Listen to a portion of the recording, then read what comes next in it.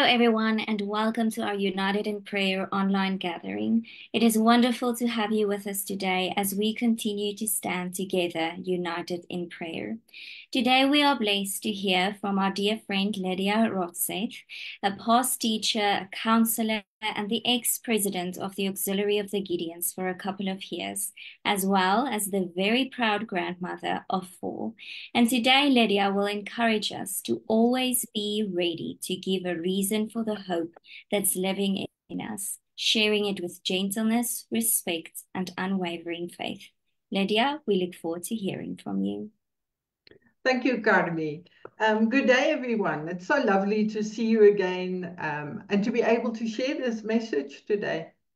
Some of you might know that Rod and I are involved in an apologetics student ministry called Ratio Christi. Now, Ratio Christi means in the defense of Christ. And we work mainly at universities where we equip students to defend their faith. One of the verses that often gets used or quoted in Ratio Christi is 1 Peter 3, verse 15. But sanctify the Lord God in your hearts, and always be ready to give a defense to everyone who asks you a reason for the hope that is in you, with meekness and fear, having a good conscience, that when they defame you as evildoers, those who revile your good conduct in Christ may be ashamed. And the other verse we like to refer to is 2 Corinthians 10, verse 3 to 6. For though we walk in the flesh, we do not war according to the flesh. For the weapons of our warfare are not carnal, but mighty in God, for pulling down strongholds, casting down arguments, and every high thing that exalts itself against knowledge of God, bringing every thought into captivity to the obedience of Christ. Now, I think that when you hear these voices, you, like many Ratio Christi members, you will become charged up. Yes, I think that we will start preparing a defense of Christ. And that is what Ratio Christi is. You and I and the Ratio Christi members become excited and enthusiastic to, quote, do our thing for Christ. We would love to pull down strongholds and cast down arguments. And obviously, that's not wrong at all. That is why we have this ministry and why we as Christians, we do evangelism and we reach out to others. Today, however, I want us to take just one step back. Let's just go back to that verse in Peter again. Read carefully. Sanctify the Lord God in your hearts, and always be ready to give a defense to everyone who asks you a reason for the hope that is in you, with meekness and fear, having a good conscience, that when they defame you as evildoers, those who revile your good conduct in Christ may be ashamed. Did you pick up on a few of those words? To sanctify the Lord in your heart. And that implies that Christ is your Lord and Savior. In other words, you must have made an inner commitment to Christ. When our children were small, we used to say, you have to make Jesus the boss of your life. And my question to you today is, have you done that? Have you reached that point in your life where you realize that there is nothing that you can do in order for you to be with Christ in eternity? Because that's what it comes down to. What Christ did on the cross, dying for your and for my sins. Rod and I were speaking with some friends the other day, and both of us were saying that actually having grown up in a Christian home sometimes makes becoming a Christian more difficult, because you have lived this good life. You know, no drinking, no smoking, no swearing, etc. But you know what? I drive a Hyundai. And just like me, parking my Hyundai in the Mercedes garage doesn't make my Hyundai a Mercedes, neither does living and growing up in a Christian home make you a Christian. You yourself need to make that decision. You yourself need to give control of your life over to Christ. You need to sanctify the Lord God in your heart. Your Ratio Christi, your Defend of Christ message will have such a bigger impact, because you won't just have theoretical defense of Christ, but it will be real. It will come from a place of love for Christ and thankfulness for what he has done for you. It will come with joy because of what is to come, eternal life with Christ.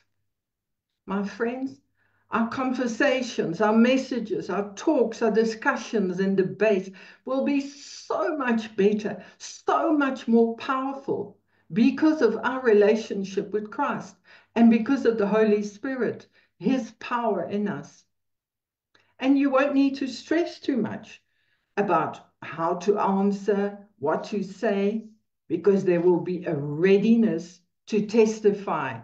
And you will do it with meekness, with fear. In some translations, it says with gentleness and respect. Friends, it is so important to be a gentle woman or a gentleman, even and especially when we are opposed by unbelievers. And for me, this is especially so if we are involved in a debate. I have always admired our eldest son. He has entered into debates with non-Christians about transgender issues. There is respect and kindness and Christian love. Our answers, our responses should be given with love, never in a degrading manner or in harsh terms. As verse 16 says, those who revile your conduct in Christ may be ashamed. Our loving attitude, friends, will put the unbeliever's bitterness in a bad light.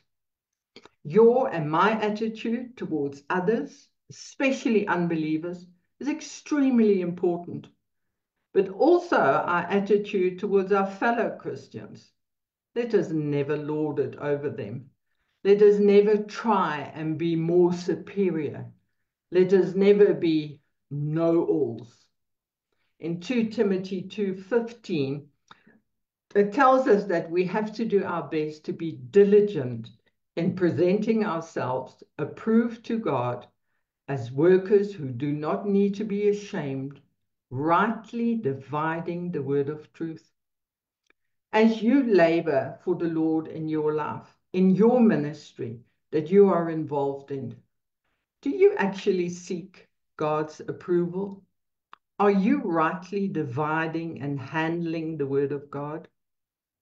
Do you endeavor to discover the truth in and from the word and then pass it on to others? Not the ideas that are popular in the world or what your favorite guru might say or think. When we know Christ personally, when the Holy Spirit abides in us, when we love our neighbors, other believers, as well as unbelievers, then our testimony, our apologetic, will be powerful and will be to the honor and glory of the Lord Jesus Christ. Christianity will grow. The ministries that we are involved in will grow. And above all, the kingdom of Christ will grow. Let us pray. Thank you, Lord God, that we can know you in a very real way. Help us to share with others in such a way that your name is glorified through our conversations and attitude. Let your will be done. Let your kingdom come.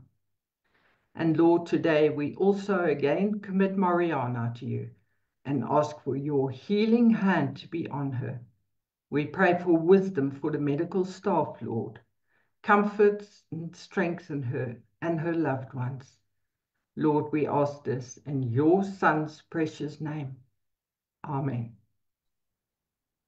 Amen. Lydia, thank you for reminding us today to always share the hope that lives within us, regardless of our circumstances. May we continually seek to know God more deeply, never judging others for their relationship or lack thereof with Him. Instead, may we always approach them with Jesus' love and compassion. And let's remember that sharing our faith not only reaches those who don't know Jesus, but also strengthen our own faith and relationship with God. We will now be breaking into our smaller rooms to pray together. Our prayer prompt for today is, Lord, we stand united in prayer, declaring you as the Lord over our lives. May we share the hope that's living in us with gentleness, respect, and unwavering faith, so that your love and truth shine through every word we speak. For our Facebook listeners, thank you that you have joined us today. We look forward to seeing you tomorrow. And now for all of